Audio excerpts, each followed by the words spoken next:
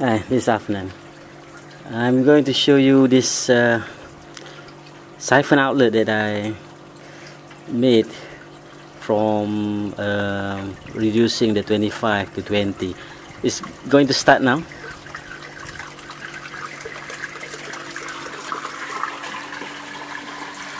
You can see the flow.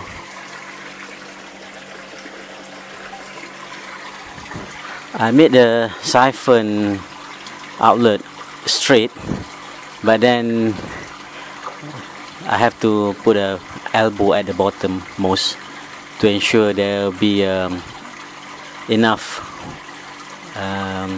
gating of the outlet water on the initial flow.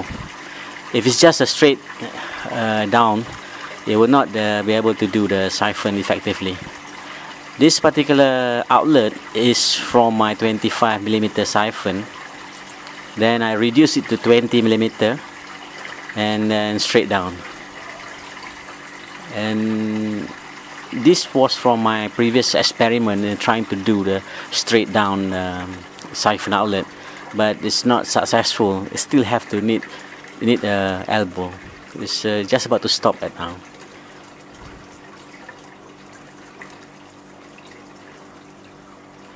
Okay, you can see the water stopping from the siphon.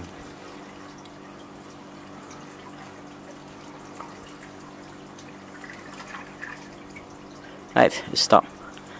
So as you can see, this is a 20mm elbow, and this is a reducer from 25 to 20, and everything upstream of this reducer is 25mm, and on top will be the standard 25mm standpipe with the 50 to 25 reducer siphon. And this style of outlet will make it smaller in the sense that it uses a 20mm pipe. As you can see, you can tell from my previous video, I'm starting to use more of the 20mm siphon.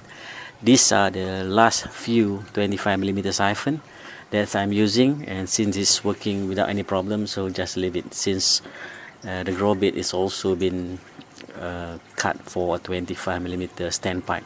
Right, that's about it for this video, because what I'm trying to show is I'm trying to close the project that I'm making for the straight siphon outlet, which is not really successful.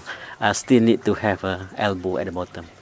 Right, bye, thanks for watching.